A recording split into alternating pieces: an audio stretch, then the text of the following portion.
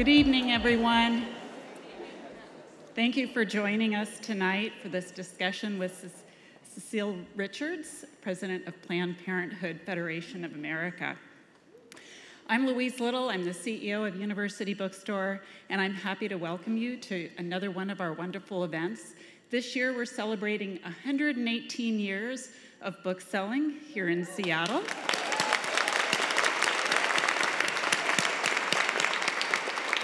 We're very proud of that, but of course we can't do it without all of you. So thank you very much for coming and for supporting independent bookstores. I also want to let you know that this event is just one of many that we do throughout the year, and so I hope you take a look at our website to see more events that we have. One quick housekeeping item: if you parked in our back parking lot, parking is on us tonight. If you got that card from the attendant, you get to take it home as a little keepsake for the evening. Don't worry about trying to turn it in. So tonight we're excited to welcome Cecile Richards. Her new book is called Make Trouble: Standing Up, Speaking Out, and Finding the Courage to Lead. It's a memoir, and she has a lot to talk about.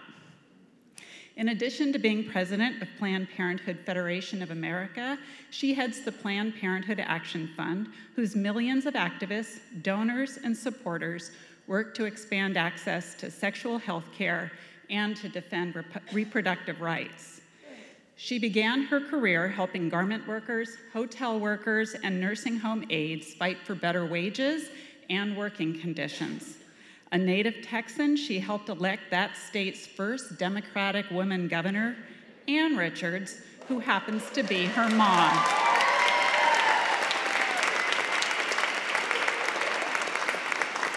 She served as Deputy Chief of Staff to House Democratic leader Nancy Pelosi, and in both 2011 and 2012, she was named one of Time magazine's 100 most influential people in the world.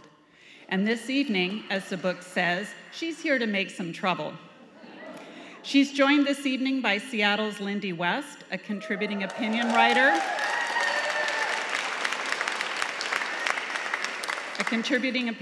For the New York Times. She's also the author of the essay collection, Shrill, Notes from a Loud Woman. So ladies and gentlemen, please welcome both Lindy and Cecile.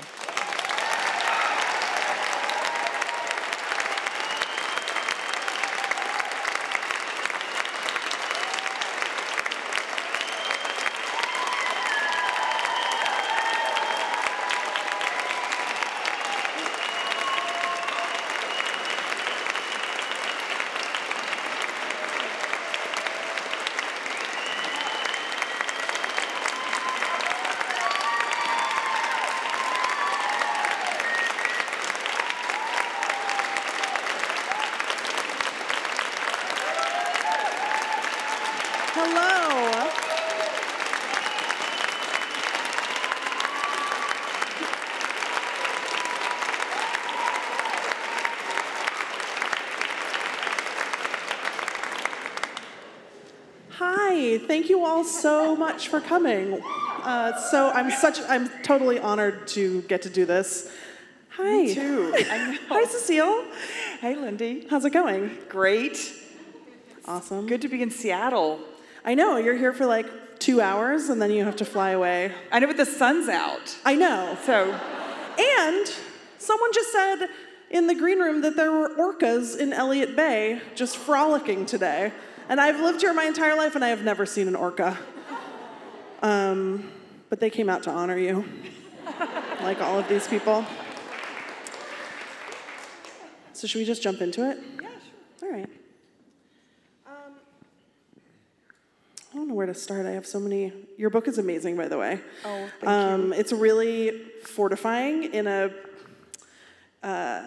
this moment in time when everything feels kind of scary. And your book is very like, then I did this, and then I did this, and I did the work, and I kept doing it, and, you know, it works. You know, doing the work works. Is that a good soundbite? It's not. Okay.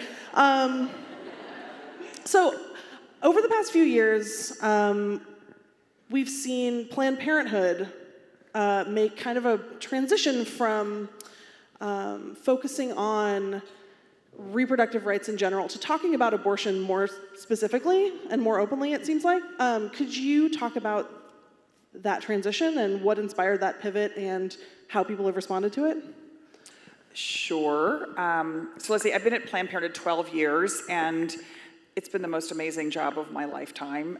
Anyway, we could talk more about it more generally, but one of the things that was really important when we started is, and I know one of my partners in troublemaking, Chris Charbonneau, is here, and I just want to shout her out for being such a leader.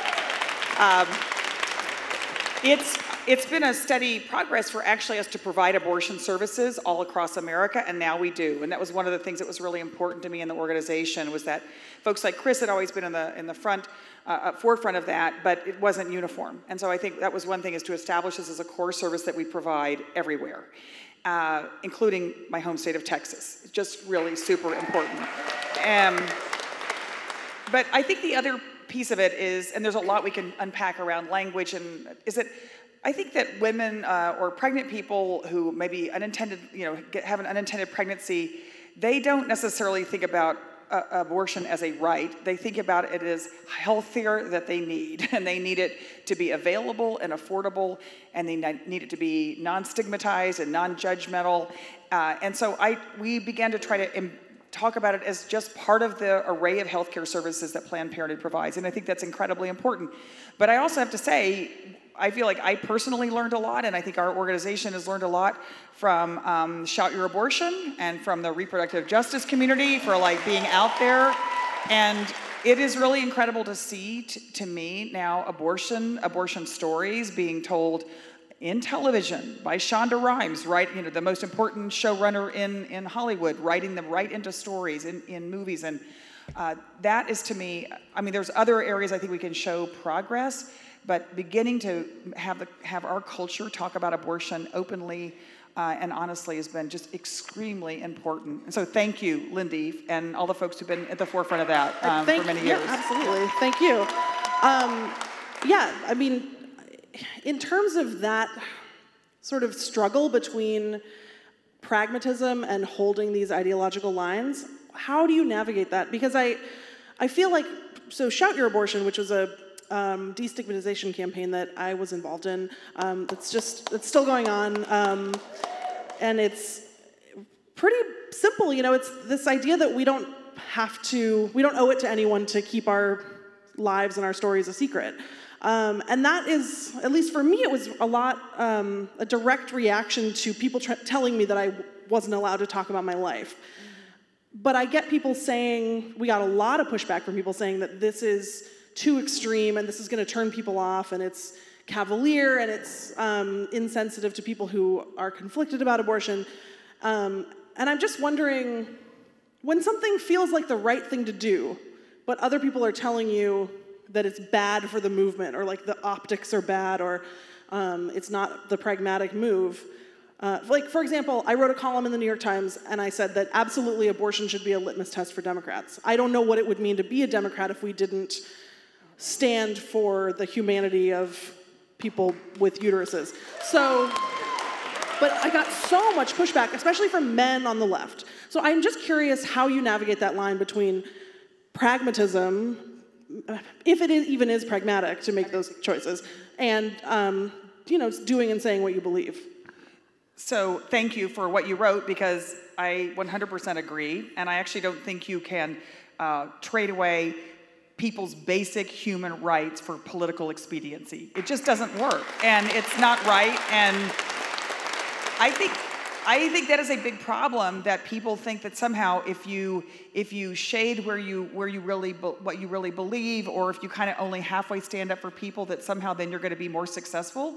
And frankly, just on the completely pragmatic side, what I've seen in the 12 years I've been at Planned Parenthood, and as you know, over these years, we've actually become much more political. We have built our political program, we've built our advocacy and our membership, because we realized we couldn't keep providing health care and reproductive health care if we didn't have the political muscle to back it up.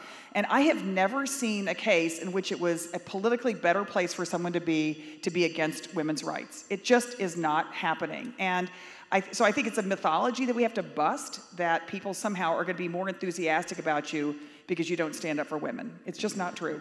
Yeah, I mean, I also think that it feels like we've seen, in terms of the performance of the Democratic Party or the perceptions of the Democratic Party the last couple of years, that the middle ground is not inspiring for people, you know?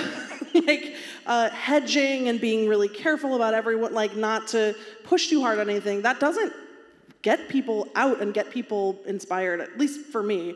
I want to, yeah. Well, yes, you want people yes. who believe in something. And also, I just think, look, and I'm sure we'll get into this, but women are shaking the foundation of this country in every possible way, in culture, in politics, in, you name it.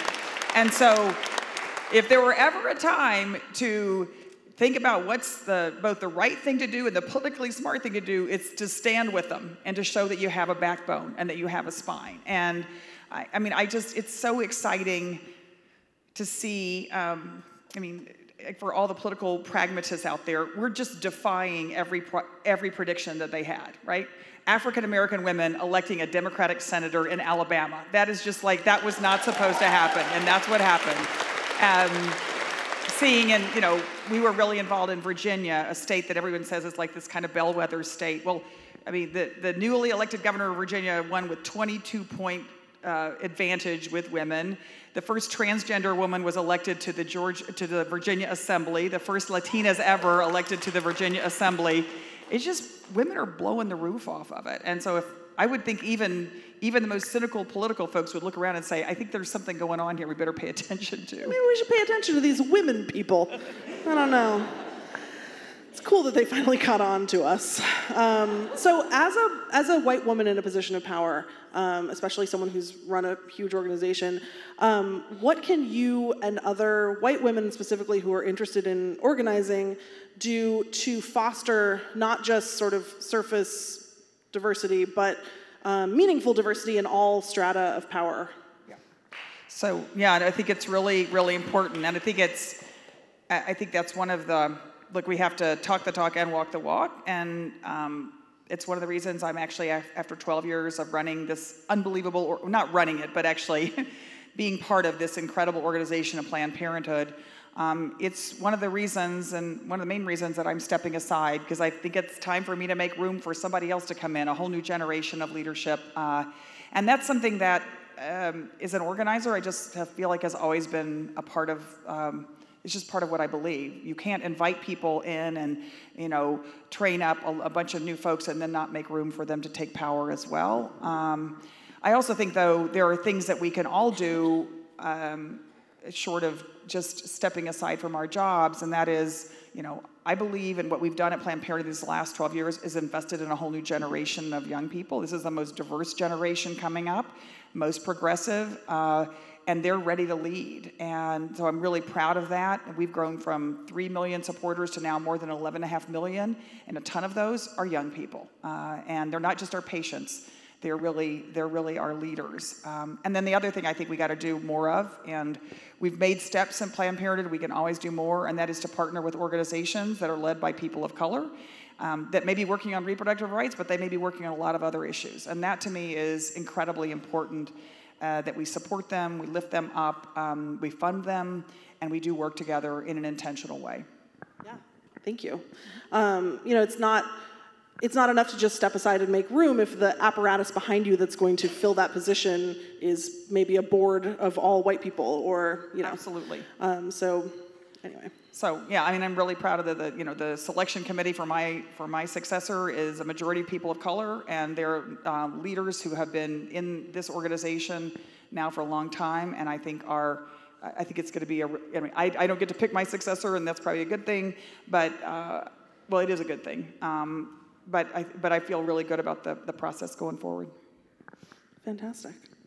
I was wondering, a lot of your book, a significant chunk of your book, is about labor organizing and union organizing and the labor movement. And I wonder, this is just me hypothesizing, but I don't feel like people my age have a deep understanding of the importance of the labor movement.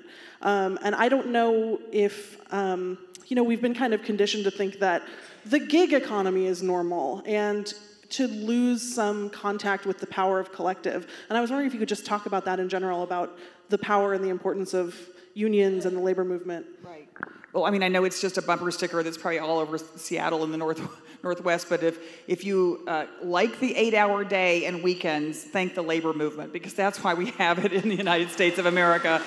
And it's, I came up, yes, as a union organizer working with low-wage workers in New Orleans and Los Angeles and Texas, and many of the same folks who depend on Planned Parenthood for health care. So in many ways, my life has sort of made this, I guess, full circle. But I think that even though as the labor movement has been under assault, which we know it has been in terms of collective bargaining rights, and certainly by this administration, but this has been, coming a long time, I think it's one of the reasons we see this growing disparity in this country. And but I will say, if there is an exciting thing, and maybe folks can look at this and imagine why it's important. Look at the teachers that are striking all across the United States of America on behalf of public education.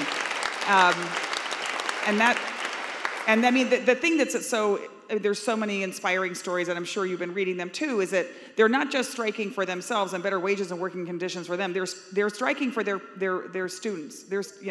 And it is crazy that you have teachers, professionals who are having to work 2 jobs just to stay off food stamps in America. That's outrageous. So I think that this is, and of course, 3/4 of these teachers are women, and I think they are, as we look at organizing in this country and the role that women are playing, they've been inspired by seeing women do other organizing around so many issues. And so I think this is all kind of like rolling up into a really potent organizing force. And so I hope we do that work on the grassroots for fair wages and working conditions. I also, just on the education front, I hope to God someday soon we get someone to run the Department of Education who actually cares about public schools again.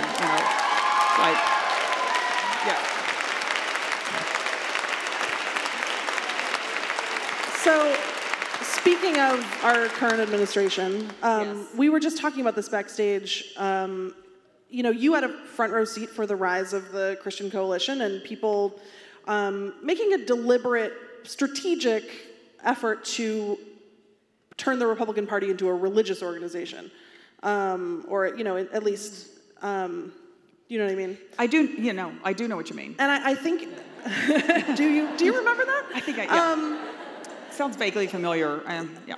And I feel like it's so easy when you're caught up in your life and you're moving forward through history to feel like this administration was dropped on our heads out of nowhere and it's this sort of bizarre anomaly. But if you actually go back and look at the last 50 years, you can see it develop, as a tactical maneuver. It's the culmination of things people did on purpose. So I'm just curious if you have lessons that you learned from dealing with these people in the 80s and the 90s that we could apply to our lives today for people who are feeling despair and feeling really powerless in the face of this monstrosity. Is that too strong? Yeah, I think that's fair. I think that's a fair assessment. Thanks. I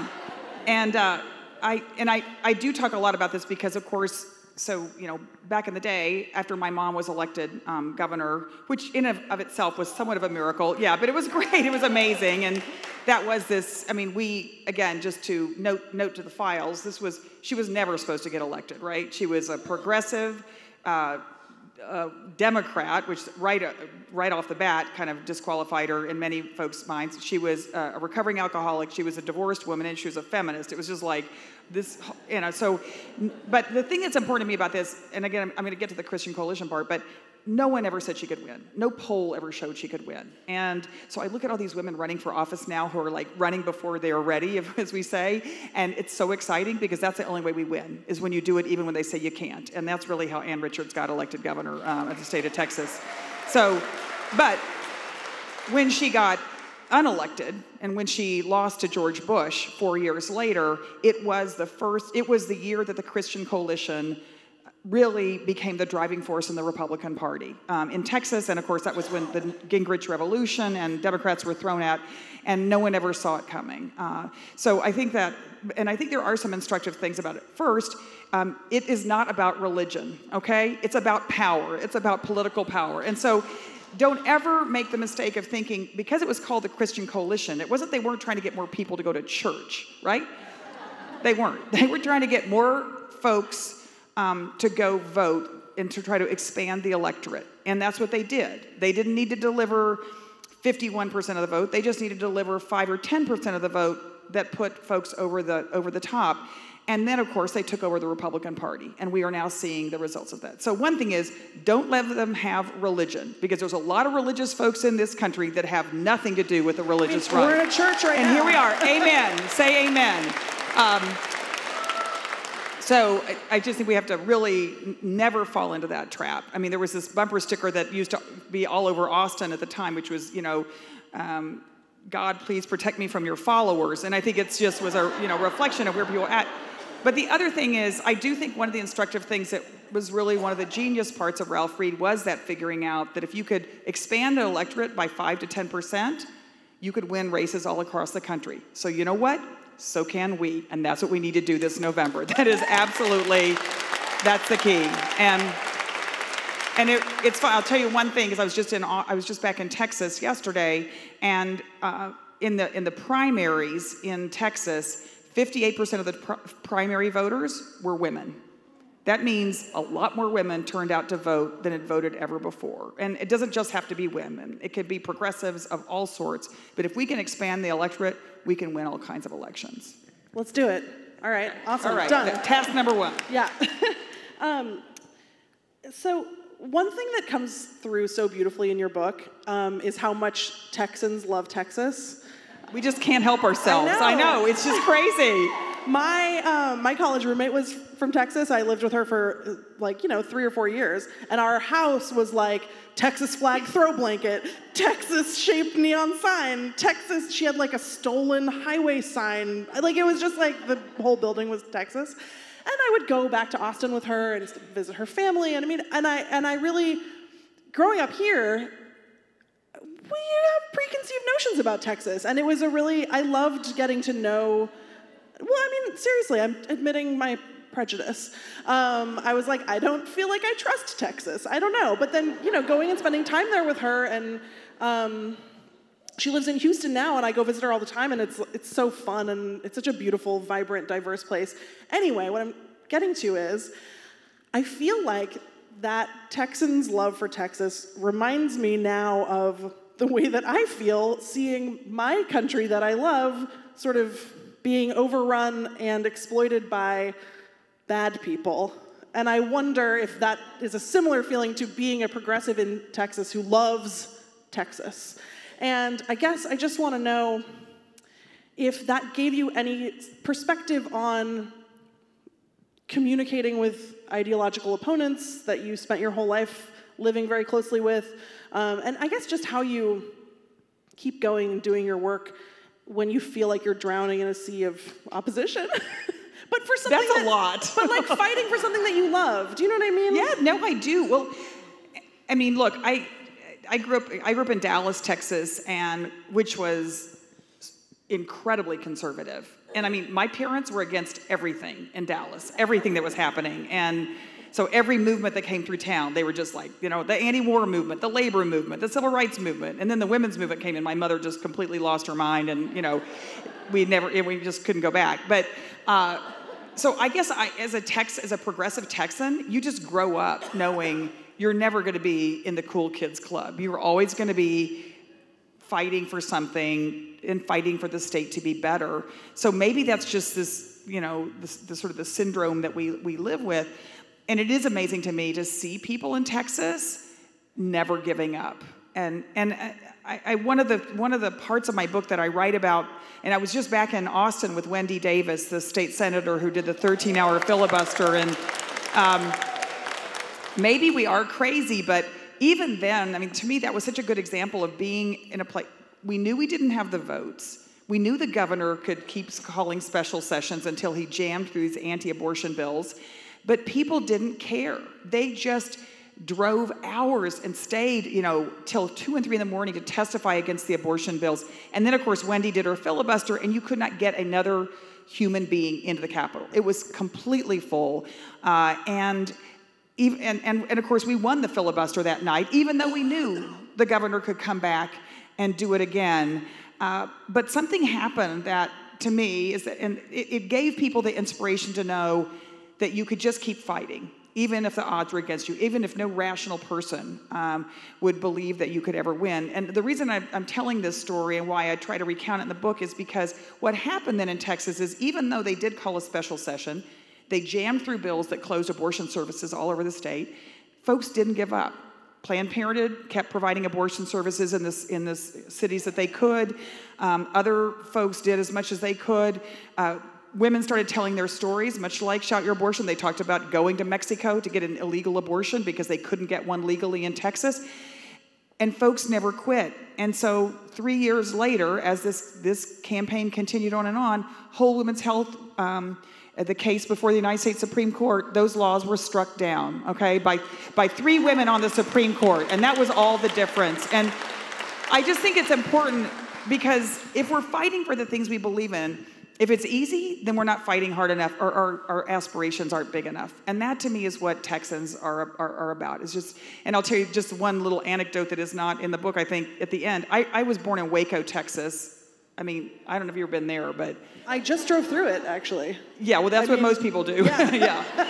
Just drive through it. Home of Baylor University. Well, we just opened, or Planned Parenthood in Texas just opened a state-of-the-art healthcare center in Waco, Texas, and we are providing safe and legal abortion in Waco, Texas. Now, to me, that's why it's worth it.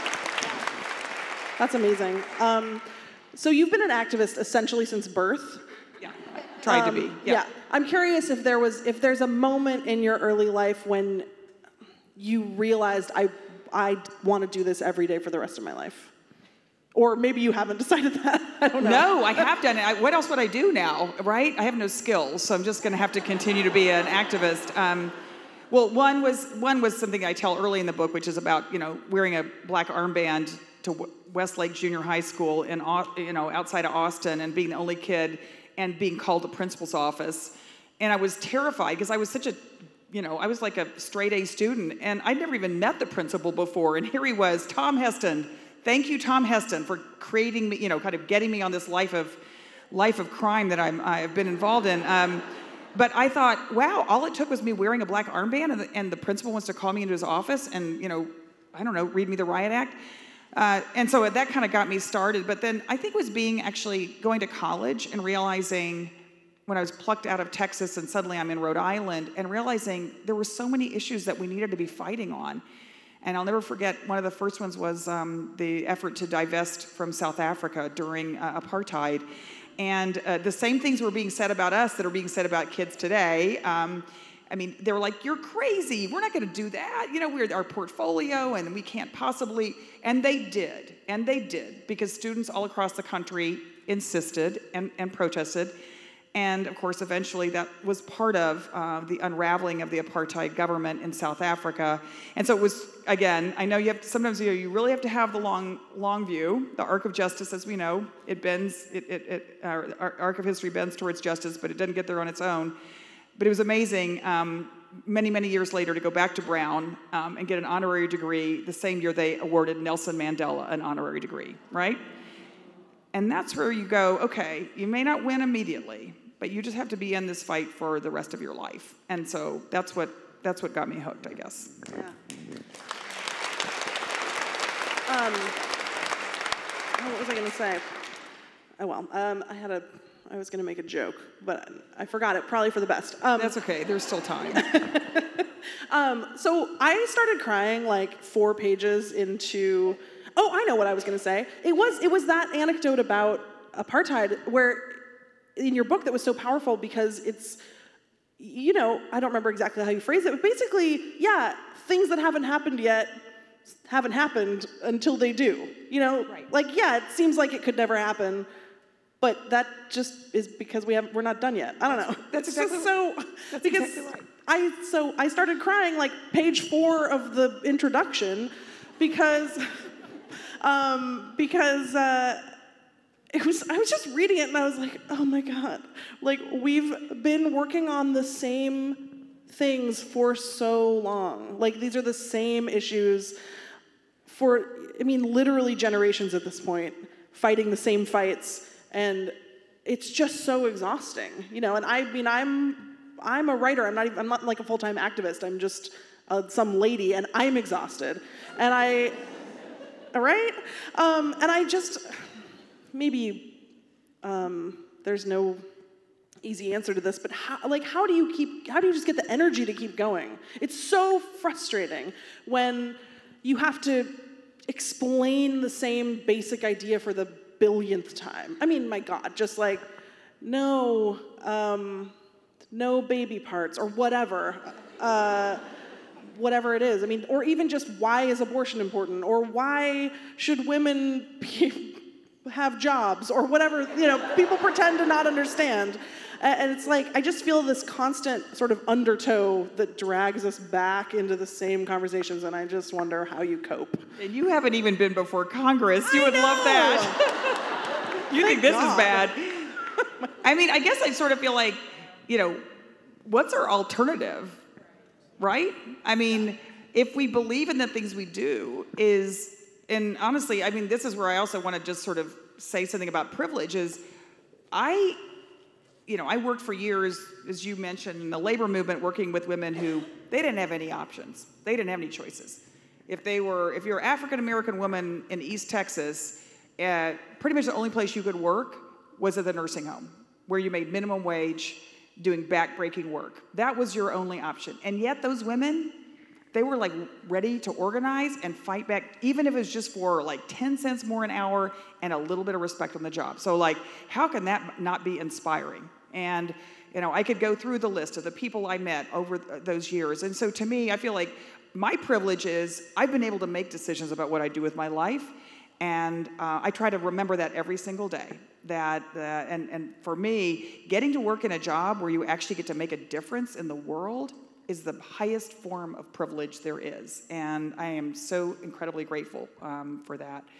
So that, to me, it isn't hard, but one thing I guess we have to do as progressives, because I do believe, Molly Ivins used to say, you know, you lose, and then you win, and that was all worth it. And that is the history of the big struggles, right? And I mean, when I talk about my book is, you know, the fight for birth control started more than 100 years ago, centuries ago. I mean, 100 years ago, women couldn't even vote. So we've made progress there, right? I mean, here we are. We're more voters, you know, biggest voting bloc in the country. But it was amazing, even recently, in the fight over the Affordable Care Act, which was a fight. You would have thought that the fight in the Affordable Care Act was, you know, prescription drug prices or, you know, all kinds of, no. It was abortion and birth control. Those were the issues that held it up. And when after we finally dealt with the abortion issue, then we got to birth control, and Congress they were like, oh, no, wait, we can't do that. Well, we'll have to bring some experts together to talk about birth control so we know what to do. And so they brought this panel together to talk about birth control, and the only thing they had in common is they'd never used birth control because they were all men, right? It was just enormously frustrating. So it was mind-blowing, but finally, I mean, you know, after months of fighting and students dressing up in gigantic birth control packs on college campuses. And I'll never forget the day that President Obama called me at the Planned Parenthood office. And I just want to say that one more time. President Obama called me at the Planned Parenthood office, okay? Right? That was worth 50 years of struggle. It's hard to even hear his name. I know it. But he called to say he was about to announce that from now on, birth control would be covered for all people under insurance at no copay. And now 62 million people in this country are getting it, and we're at the lowest rate of teenage pregnancy in the history of the United States of America. So, for now, I mean, I'm sure Trump's working on it. No, actually, you're right. I'm sorry. Actually, Lindy said something. Yeah, but she was sure that the president was working on it. But actually, to get those numbers back up. Don't worry. Look, it's crazy. I mean, that's something you say. Okay, isn't there something we can all just agree on? Like maybe helping young people get access to birth control and sex education is a good thing. But actually, the Trump administration is now trying to end the teen pregnancy prevention program, and Chris Charbonneau is suing them because it's illegal. So here we go.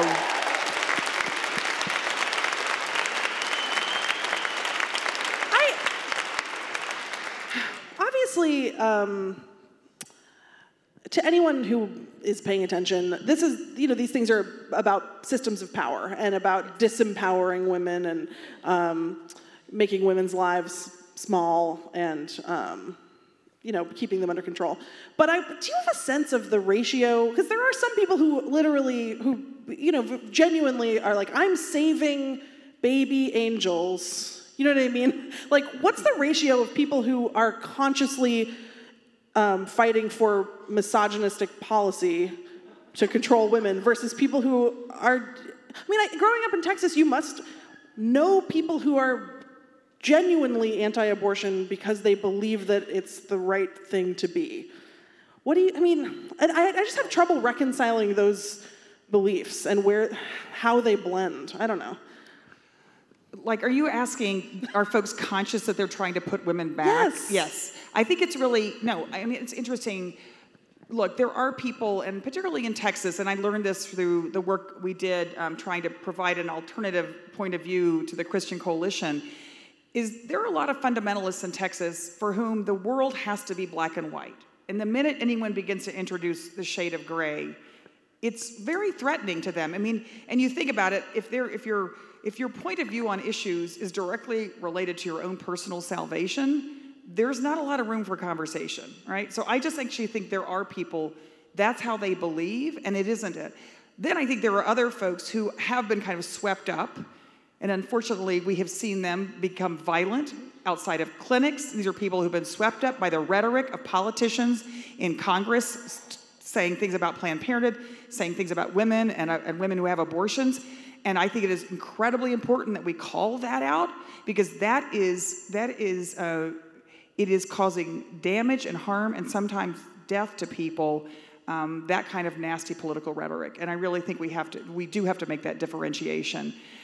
When I sat there before that congressional committee for 5+ cool hours, I don't think any of those folks were thinking anything other than, how can I look good on TV back to the folks at home and prove that I am completely bought and sold by the religious right? That was pretty much, so I don't think I didn't get any sense that they were doing that out of some compassion for anyone. It was really political, and I think that is a huge part of what's going on. Yeah, so on that note, is the GOP just unsalvageable at this point? Not that I thought they had a lot going for them before, but they're just not, there doesn't seem to be anyone who actually believes anything. It's just people who are bought. And so, well, I think there are a lot of Republicans who, there are Republicans who work at Planned Parenthood. They're on our boards. There are patients. And I don't think they think that the national dialogue represents their point of view at all. And in fact, we have, and I will say, it is important to remember that in the fight over protecting access to Planned Parenthood and keeping the Obamacare from being repealed, it was 2 Republican women, Lisa Murkowski and Susan Collins, who actually stood with the Democratic caucus, which was completely unified, and they are the reasons why that didn't happen. So I think we have to really acknowledge that's hard to stand up to the Republican Senate caucus and do that. I guess I just mean, going back to what you said before, this is not about religion. These people, the degree to which people are caving on their supposed principles to just do whatever Trump wants to do is so frightening. I agree. It feels totally, how do you fight that if you can't, there's no central point of reasoning? No, I don't think it's about reasoning. I think it is about, this is my perspective, is that, so we saw the day after the inauguration, the largest marches in the history of the United States of America, right, of women's marches. Incredible. And those were great, but it would have been depressing if that was the end, right? If it was just like we march and we go home and cry and whatever. But what happened is actually then folks just got angry and got busy. And of course we saw massive mobilizations at town hall meetings. We saw members of Congress canceling town hall meetings all over the place because they would be met with a bunch of angry women in pink pussy hats. And then of course people calling Congress, all that. But all of that, the marching, the knitting, the calling, the running for office, none of that's going to matter until we vote. Okay, so voting is the whole thing. And so that is actually, to me, how we change this country. It's not going to be by reasoning. This is a political fight over the future of not only this country, but the world. And it's a fight over whether we believe that that patriarchy, its time is gone. And that, to me, is what this November election has to be about, is mobilizing every single person we can to go to the polls and vote. Right. We're about to do audience Q&A, but I have your questions here. But there's a truly chilling anecdote in your book about meeting with Jared and Ivanka. I was wondering if you would tell that story for people who haven't heard it yet, and follow-up question, what is Ivanka's deal? And... So, yes, well, to get all the details, you'll probably have to read the book. But yes, I was, right after the inauguration, I had gotten word that Ivanka wanted to meet about Planned Parenthood. And I was skeptical. But I also think this was coming off the heels of the women's marches. And I think that, of course, the president had been out there bragging that they were going to, actually Paul Ryan bragged that he was, there was going to be a bill on the president's desk right beginning of February that was going to defund Planned Parenthood. Of course, I loved it because the minute he said that, you couldn't get a phone call into his office because the lines were so jammed and continue to be. But anyway, so I got this message that she wanted to meet, and even though I was skeptical, I thought, look, if there's anything I can do to kind of explain more to her about what Planned Parenthood does and why it's so critical that our health centers stay open across the country, I'll do it. And then I found out she was bringing Jared. So I got my husband, Kirk, to go with me. I said, there's just like, no way. You don't want to be outnumbered. I was like, no way I'm going there by myself because you'll never find my body. And so that's how we found ourselves driving out to some country club in New Jersey that the president owns. And of course, can you imagine that? What do you wear to a country club in New Jersey? I don't know. Anyway, there were a lot of things about it that were very, very confusing. So we sat there. They were very friendly. Offered us breakfast. I couldn't eat. And Jared really kind of drove the meeting, and I think he thought that my husband worked for me and that we were somehow like a business called Planned Parenthood, because he kept talking about what a great business we ran, and it was clear, and I told them, I said, look, I just want you to know what Planned Parenthood does, and the millions of people we serve, 1 in 5 women in this country have been to Planned Parenthood. I got it all out there, and he said, yeah, I understand, but look, the Republicans control everything. You have no power. And so, bottom line, you're going to need to we can make a deal, but that, the time's running out. And I said, well, I'm not here, I was really here to talk to you about what we do, why we need to continue to stay open. He said, look, this is what I'm thinking. If you would just quit providing abortions to women in America, I think we could talk to Paul Ryan and secure your funding and maybe even more. And I said, I don't know. Shakedown. I mean, basically, and then he said, I would just like a headline that reads, Planned Parenthood discontinues abortion services. And I said, well, that is not going to happen, and we are never going to trade away women's rights for any money coming from the federal government. It's just not going to happen. So, it was bad. Are they weird? They seem so weird. Sorry, you don't have to gossip. No, but one thing too that... You have dignity. Because I think this has been said before, and one thing that, the one thing that Ivanka said was, she said, well, you know that my father is pro-life. And I know, it took me a while on that one, and I just said, look, whatever your father believes, that's his business, but I I don't really care, because it is not his right to take away the right to abortion for every woman in America. That's just not this, so whatever.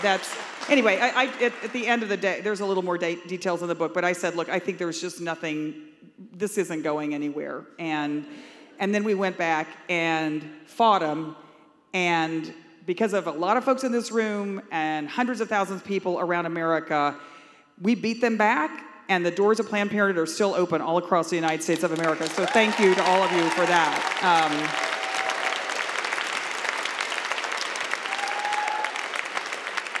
All right, a couple audience questions. This one says, what can women as individuals do to be less afraid and make a difference? That's a really good question, because actually I feel like on this book tour I've been kind of admitting to, when people say, like, what do you wish you'd done that you hadn't done? It's like, I wish I hadn't been so afraid. And so I just think we got to say that it's real.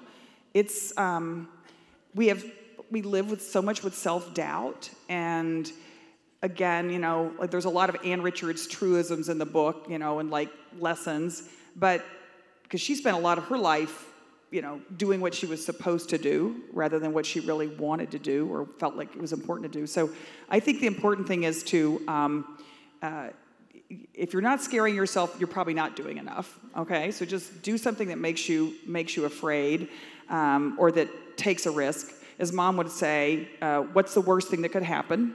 I remember, like, I was afraid to come to the interview at Planned Parenthood, and I write about this. I was like, I don't know how to do that. I've never run anything that big. And so I did what every self-respecting grown woman would do. I called my mother, and I said, she said, are you kidding me? She said, the only thing you ever regret are the things that you don't try. And what's the worst thing that could happen? So I hope that, one, we just have to like make that leap of faith. And two, we have to support women in doing everything that they're doing now. And that means if women are running for office, write them a check, or go and volunteer for them if you can't write them a check. Or run for office yourself, or get involved in an organization. I just think do more than you ever thought you could, because that's what this moment is about, I think. Yeah. So if you're a young person and you're fired up and you're passionate and you want to do something tomorrow, like what, in a practical level, what should people go do, day one? Well, I think this is the thing, and this is why I wrote the book, because there isn't one thing you can do that's going to make it all better. That's just, I think we have to know. And it's okay, but in a funny way, but it is going to be somebody doing one thing that's going to make it all better, and you never know what that is. So it's just more important to find something you're passionate about, and I imagine whoever wrote that question is passionate about something, and then go volunteer. Just go sign up. And maybe go sign up. I was saying to folks earlier, like maybe you've always worked for Planned Parenthood or you've been a clinic escort or something. Okay, go volunteer with an immigration group that's dealing with, immigration policy, or go work on criminal justice. Expand your horizons, because that is the other lasting thing that we have to do as organizers and activists, is get out of our own bubbles and go work on issues that we may have never worked on before. Because when we do, we're going to build the most powerful movement this country's ever seen. I really do believe that. Absolutely. Yes, applause break. This is such a sweet, sad question. Maybe I'll do it last. No, we'll do it next. No, it's very sweet. And it's kind of similar to the last one, but a little bit, okay. It says, do you think we'll ever come to a point where women can relax and exhale in this country knowing our rights are safe? I know.